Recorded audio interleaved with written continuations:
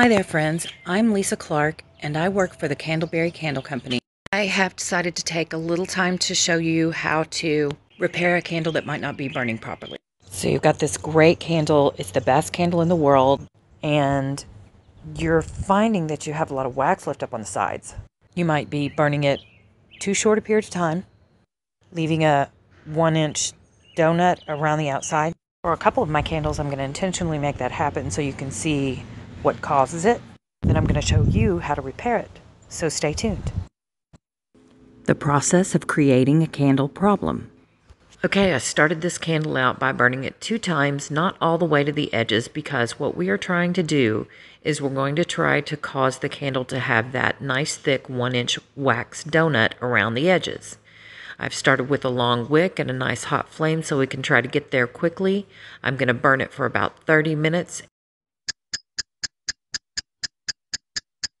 We are halfway there. We're at the 15-minute mark. There's the 30-minute mark. We're going to burn it 2 more times, and then we're going to start repairing it because we will have built up that wax donut around the edges that I was telling you about earlier. After that second burn, we now have the donut around the edges.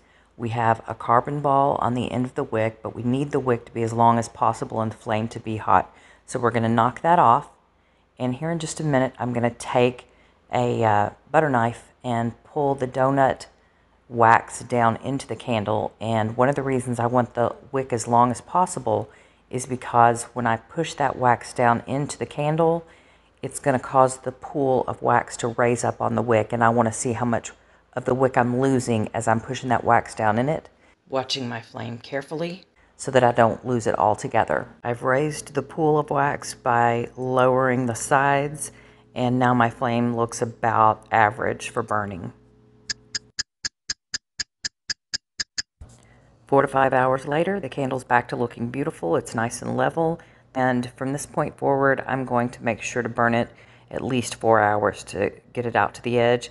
And if I happen not to be able to do that on one burn, then I'll just be sure to make sure it gets all the way out to here on the following burn. Creating an even bigger problem with Candleberry's Kentucky Bourbon Candle. With this candle, I'm going to have to make the problem that is already there even worse before I can begin to repair it because the wick is too short. So I'm going to have to burn through it about 3 or 4 times to burn through enough wax so that that wick will be long enough that I can push the edges down into the pool. As you're going through the process that I'm showing you, you need to notice your wick. If it starts to get short like this, that means that your wick is clogged, and that's what this donut around the edges causes. Another thing that causes that to happen is too much burn time. When you are burning a candle that you're not trying to repair, if you see that your wax pool is starting to get smaller, like you're losing ground on the burn, or you start to see a white ash, then you've overloaded the wick and you need to blow the candle out and give it a rest. Blow it out, let it cool completely, trim the tip just a hair, and then restart it, and you should be back to normal performance.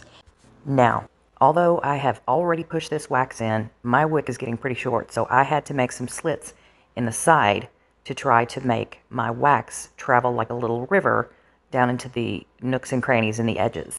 That's another one of my secret little cheats so that we can avoid losing wax. Although you could dig part of that out with a spoon so that your wax pool can drop and your wick would be longer, we're going to attempt to avoid that. Because I'm going to manipulate this with my bare hand, I've blown the candle out for safety's sake, and I want to get that wax down into those excess nooks and crannies. As for that white ash, that is a clog. Like I'd mentioned before, too much wax, too much fragrance, too much color that we're forcing through the wick, and it's just like a pipe clog. Get rid of it. Just clip off the tip, only the ash, if you can avoid getting into the black because you don't want to lose good wick. And never trim that ash in a melted candle. Always allow your candle to cool 100% before you trim the ash. You just have more control over a wick that has hardened wax on it, and you need that control to keep your wick as long as possible. Now our struggle is going to be pushing all of this wax down into the pool, but continuing to avoid creating an additional white ash that we have to deal with. The more wax you're pushing into the pool from the sides, the more you're forcing through that wick that it is not meant to handle. That's why your problem begins to multiply from the first time you don't burn it all the way to the edges. And then you have trouble through to the end of the burn. And we are back to having a white ash, and that's a good thing at this point because I want to show you my second repair on that. The first time we did the repair, all we did was trim the white ash off. But this time we're going to do a little something more that I said we were going to try to avoid because I am ready to get this fixed. If I didn't trim this tiny little piece out of here, then I would have trimmed my white ash and ended up with a wick way too short, and I would have had to start this entire process over again. It's not enough to worry about. It's going to drop my wax pool so that my wick will be long enough that when I trim it, it's going to be right about where I want it to be to start burning it, to get it back down to level and repaired.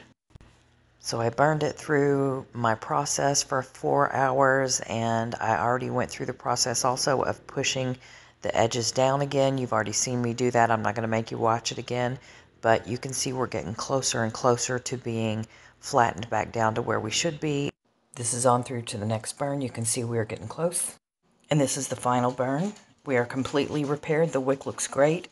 It doesn't have any kind of white ash on it, and we are ready to start burning from this point forward 4 hours at a time. And there you have a complicated repair. So the bottom line is, even though it seems as though all is lost when you start getting that white ash on the tip of it and when you start getting those donuts around the edges, it is not lost. It's actually still a good candle. You just have to repair the mistakes you've made.